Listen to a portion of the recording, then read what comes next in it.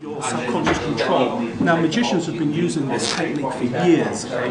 And I want to show you something now whereby we can make use of a very interesting experiment. So, sorry, remind me of your first name? Bob. Okay, Bob, rather than physically remove a card, I'm going to have you peek at one. So I'll release them very slowly.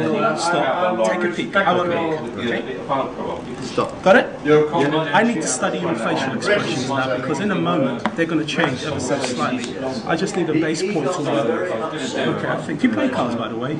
You've got very serious demeanour. All right, Chris, I'll do the same with you. I'll take a peek. Call out stop. Stop. Got it? Yeah. Okay. Let me just study your face as well. I'm so pleased neither of you are wearing glasses because I find people who wear glasses, they're very difficult to work with. All right. Now here's how this will work. I'm going to show you the faces of the cards. Don't look at me. Look at the cards. I'm going to watch your face. And as they go by, if you see your card, try and keep a deadpan expression. Okay. Now, like I said, you've got what's known in the trade as a very neutral expression, so this will work very well, in fact. Okay, I'm just going to go right through the cards.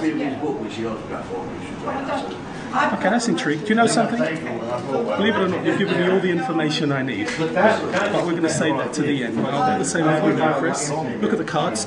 And I'm going to make a few choice selections as they go by, okay? We'll go with this one here. This one. I notice your demeanour has changed somewhat as well, which is intriguing. Okay? Alright, yeah. Let's go with this one here. Tell me yes or no, am I close? Interesting. Right, I need to employ one more technique. I need to listen to the sound of your voice.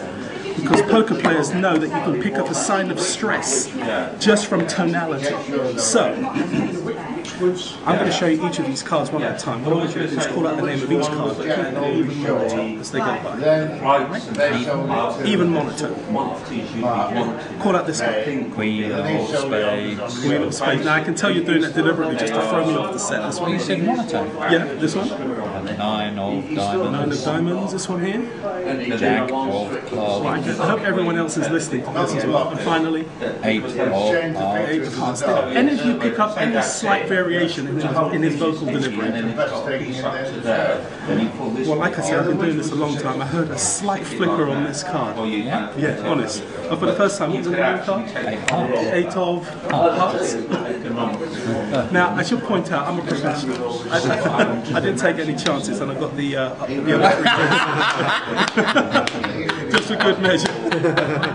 Now, this is where it gets interesting. Do you remember I said you gave me all the information I was looking for? I wasn't kidding. In fact, I know two things about your card right now with absolute certainty. I know for a fact that your card was not one of these eight. Is that correct? That's correct. Okay. Let me just narrow this down slightly. So what I'm saying is it was not the eight of spades or the eight of diamonds.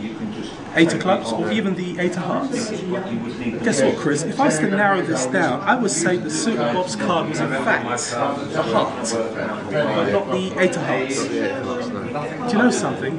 What's one heart between friends? I actually think yours was the seven of hearts. But just for you, I thought you might appreciate the other side. Plot-wise, I knew it was coming. I didn't see it do it. It's great. It's great when you get a better contrast, but I thought, okay, what the heck. Actually, it's kind of nice. Yeah. Absolutely brilliant. Yeah.